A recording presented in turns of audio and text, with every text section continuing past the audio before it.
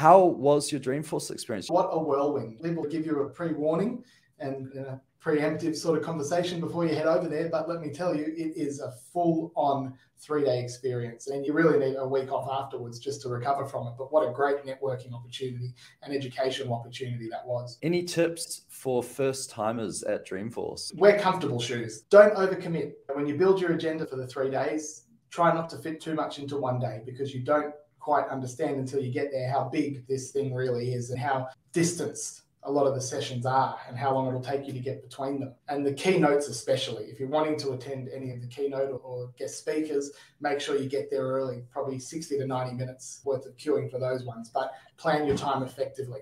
And don't be scared to network.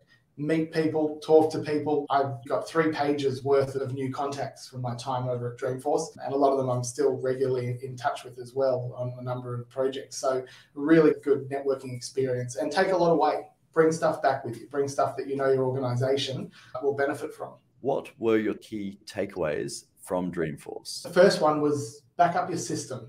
We've been very big on backing up our data here at Norse Collective, but I never really looked at system backup and our actual Salesforce instance that we've invested a lot of resources, money and time into building. So it's really important to have a plan of attack to back up your actual Salesforce environment and ecosystem, because it took a lot of effort to build that out. So that was the first thing I brought back, and since then we've actually implemented a backup of our Salesforce system, which has been great.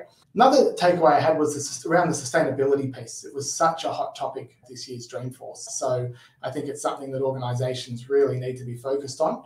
It's a global topic, not just a local topic, and I think organizations need to be on the front foot with that one. Personalization from the marketing landscape, personalization was another really hot topic, and everybody's mouth over there. I presented 2 sessions on personalization over at Dreamforce this year, and it's just so important that companies have a strong sort of first-party data-led personalization strategy. So it was great to come back knowing that's the journey we're on,